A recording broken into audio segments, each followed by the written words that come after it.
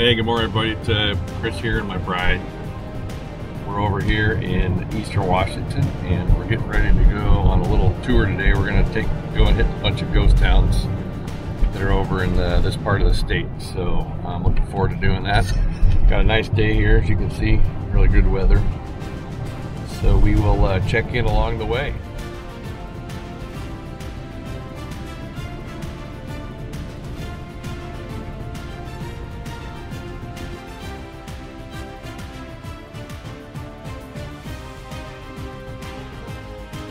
Hey guys, we're coming into the town of Bodie, which is supposed to be one of the most well-preserved ghost towns. The destination is on your right, Bodie. Still in Washington State, and this is all over 100 years old. And as you can see, it's pretty run down here. Let me go over here. Set this stuff here. We're gonna pull over up here. I'm just gonna get the drone out and kind of look at this stuff. It's pretty cool. Wow. Anyway, I'm going to pull over here and we'll fly the drone around a little bit just to see what we can get some video of, and then we'll be on to our next stop. All right, see you in a bit. Bye.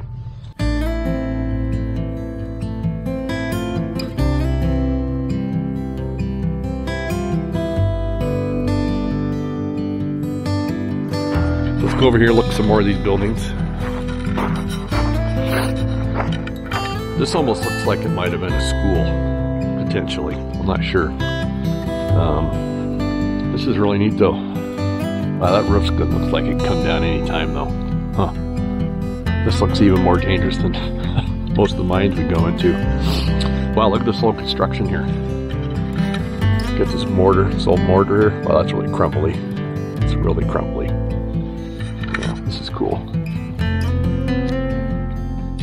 So guys, there's a sign here that gives you the history of the town, and I'm going to read that to you. It looks like there was a first Bodie that was south of here, and then they built a new one here.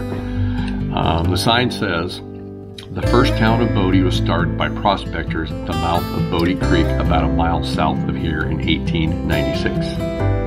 There was a general store, a restaurant, a livery barn, blacksmith shop, and many homes, and they were all made of logs. The town was moved to this location when gold was discovered near here. A sawmill was also moved to the site, so nearly all the buildings were made of cut lumber. The mine changed hands several times and was owned from 1902 until 1911 by the Wrigley brothers of the chewing gum fame. That's interesting, I was not aware of that. The mine was operated successfully until 1917, but was then idle until 1934. At that time, the mill machinery was replaced and the buildings were restored. Well, obviously, if you look at what's here today, it's been 86 years, so it would have been great to see these in their heyday. It says total mine production from 1903 until 1940 was $1,300,000. I'm assuming that is money of that time, not our time, but I don't know that for sure. So, interesting information. That's pretty cool. Okanogan County put this up, so I'm glad to see this, because a lot of these old buildings I've noticed up there in Okanogan County, there are several of them, but they don't all have placards or anything like this one does. So cool stuff.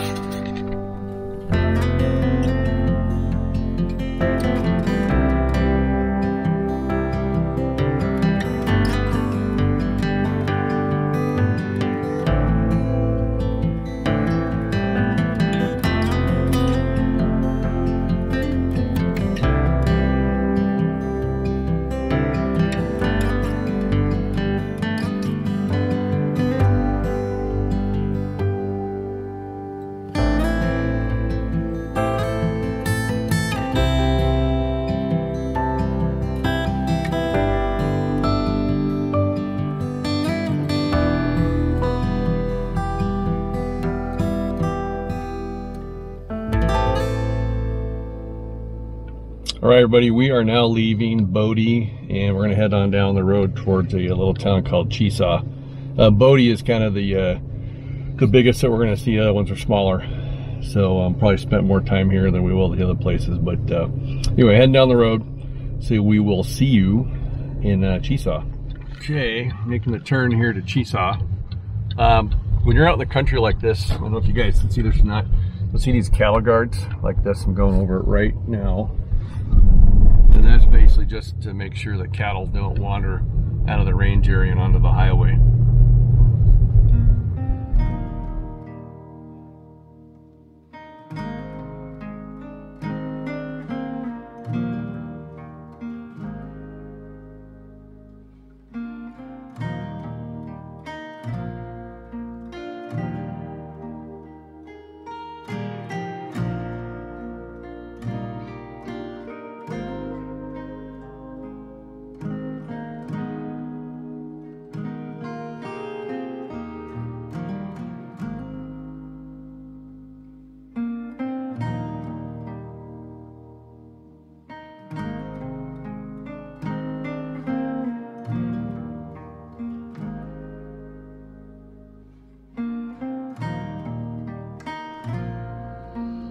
Okay guys, this is downtown Chesaw, and a whole lot here that I can tell.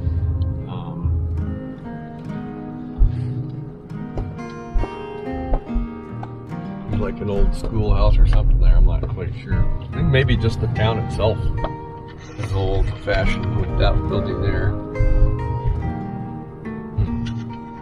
I wonder if they have a store here.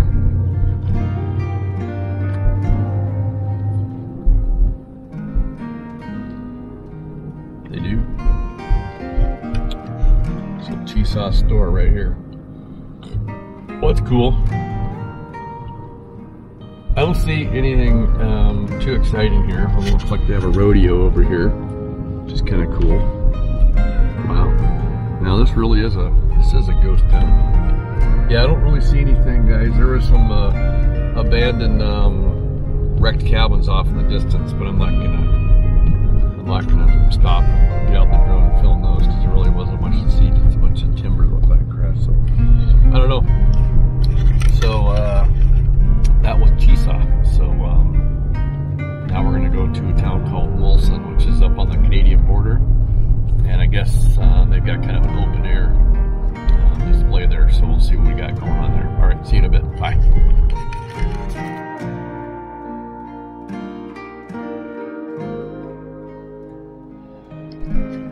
Okay, so we're out of Chesaw now, and we're heading towards Molson, and we're just out here in the wide open stretches of Okanogan County.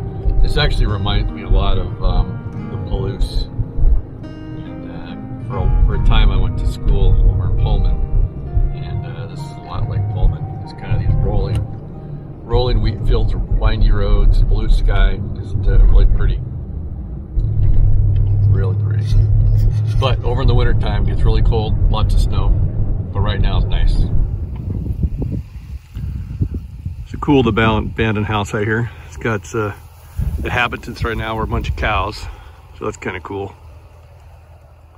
Hey guys, we are at Molson, which is has a population of 35, it says, and we are literally a stone's throw from Canada. I mean, Canada is literally just across the border. I mean, I think those hills right there are Canada. So this is the little open air museum that we're gonna go check out real quick. It's supposed to be pretty cool from what I understand. So just gonna park here and go check it out.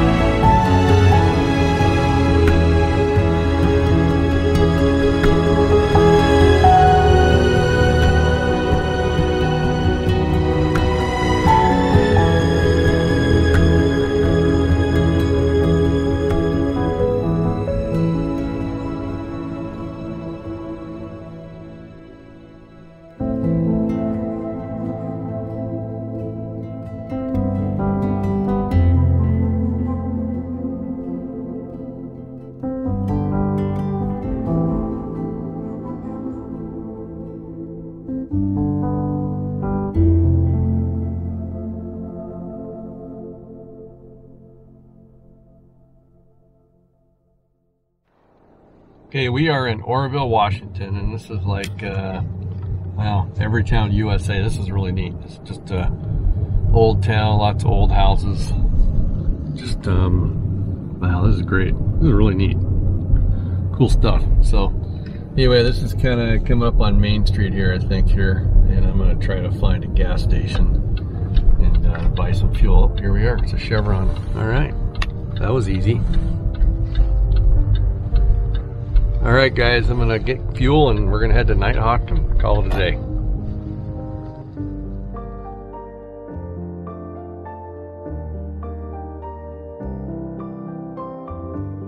Guys, we're getting ready to turn into the area towards Nighthawk. I'm actually using my phone right now because I just like the video on it better than the GoPro.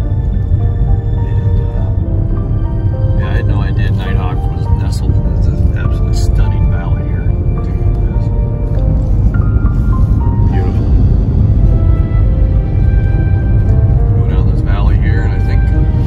Nighthawk's going to be over the river on our left, and then the Cobb, Texas line is on the right. And we're going to run there real quick. Then we're going to head over the river and head back home.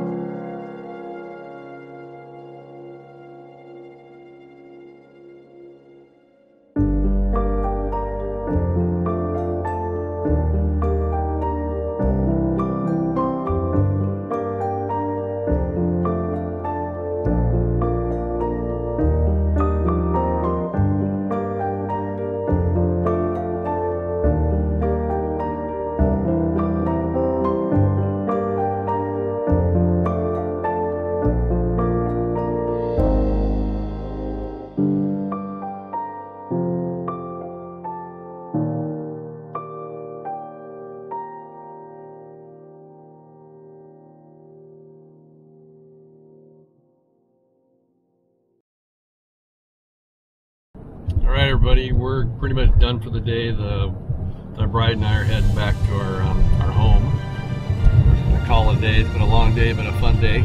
A really good road trip. Lots of cool stuff to see. Lots of old relics and stuff. And the weather, as you can just see, has been absolutely stunning.